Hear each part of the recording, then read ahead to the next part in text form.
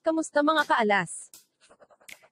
Alaska Aces nailed 2 wins in 8 tune-up games against Blackwater and Dancook University, South Korea. Mga bagong Aces, nagpapakilala na. Tara kaalas, pag-usapan natin yan.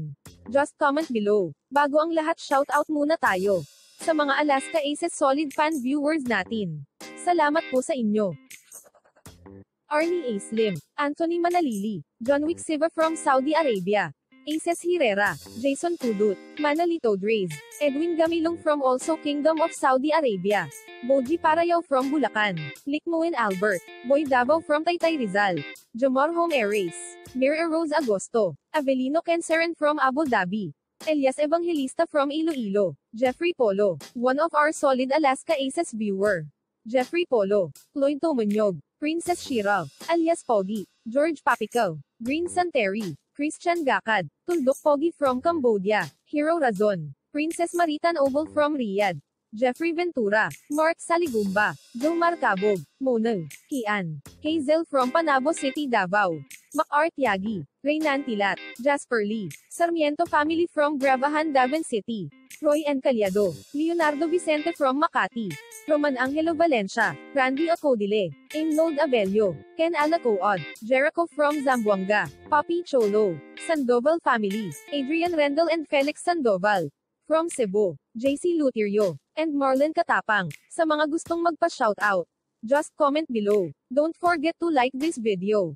Consider to subscribe, and also hit the notification bell. Nag-upload ako up to 3 videos every week about our beloved team Alaska Aces. Alaska Aces, laban sa Blackwater Elite. Yes kaalas, nanalo tayo sa tune-up game. Last February 7 Friday, Alaska Aces 115, Blackwater 100. As Robbie Herndon, a 26 years old shooting guard and small forward, with 4 3-points made and a layup. He scored 14 points with 3 minutes and 40 seconds remaining in the third quarter. Si Robbie ay umascore ng 23 points in total that game. Robbie has always had that skills. Kilala natin siya as guy who can really light it up and get hot. Mabigyan lang ng opportunity, as Coach Jeffrey Cariaso said. I was more impressed with the fact that nakakashoot siya, na maski sunod-sunod. It was through our execution. It was through extra passing. If we execute like that, always good things happen.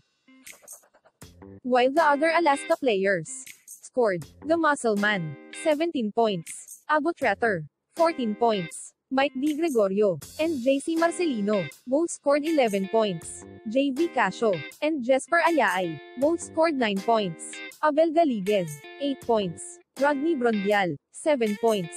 Kevin Barkley Ebona, 5 points. As he battled a rebound position against KG Canaleta. And Kevin Racal, 3 points. Meanwhile, Geranteng, Maverick Omnisy, and Ray Publico, did not play that game. Di pa natin alam kung ano ang dahilan. Pero, panalo pa din tayo. Okay naman. Good first game. Nakita na namin yung kailangan pa naming i-improve. Number 1 conditioning, being in game shape. But we're slowly gonna get there come March 1. Second game, February 9 Sunday, Alaska Aces, against Dancook University of South Korea. Aces won again, 129-101. Robbie Herndon scored 21 points, kaya hindi tsamba yung scored niya sa first game. Isa pa sa nagpakitang gilas, Mike Digregorio, after he scored 11 points in first games. Digregorio scored 24 explosive points in the second game. The other players helped the team, and scored. The Muscle Man, 17 points again, always consistent. But the rookie, Jaycee Marcelino, scored 17 points this game, with 2 block shot. Abo Tratter, another consistent player, scored 14 points again. Jesper Ayaay, 14 points also. JV Casio, and Kevin Racal, both scored 8 points. Rodney Brondial, 4 points. And Kevin Barkley Ebona, 3 points. While Geranteng and Maverick Omnisy did not play again. Kaalas, maganda ang kinalabasan ng dalawang tune-up games ng Alaska. Pero sabi nga ni Coach Jeffrey Cariaso, sana magtuloy-tuloy sa March 1. Pero bago mag March 1, meron pa silang games, a off-season mini tournaments, on February 17, 19 and 21, with 4 participating team, San Miguel, and Lex. As a organizer of that tournament is Coach Louie Alas of Phoenix Fuel Master.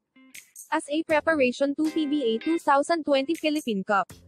Para sa mga updates regarding that tournament, consider to subscribe ka Alas. Good luck Alaska Aces. Sana walang ma-injure. Ingat po sa mga practice game. Sana tuloy-tuloy na ang mga panalo at magagandang laro. Kunin natin ang kampyonato. Salamat sa panunood ka Alas. Sa mga gustong magpa-shoutout, just comment below. Don't forget to like this video. Consider to subscribe, and also hit the notification bell. Nag-upload ako up to 3 videos every week about our beloved team Alaska Aces. Thank you, take care, and God bless. Disclaimer, I am not a sport analysis. I'm just a fan of Alaska Aces. I did this video based on my own opinion and own research. This video is for entertainment purposes only. Thank you. This video is edited under by fair use law of YouTube. No copyright infringement is intended. Credit some pictures, logo or images to the owner. What if fair use is a legal doctrine that says you can reuse copyright materials under certain circumstances without getting permission from the copyright? I much appreciate if you going to like this video. Consider to subscribe, and also hit the notification bell. I am uploading up to 3 videos every week about our beloved team Alaska Aces. Thank you for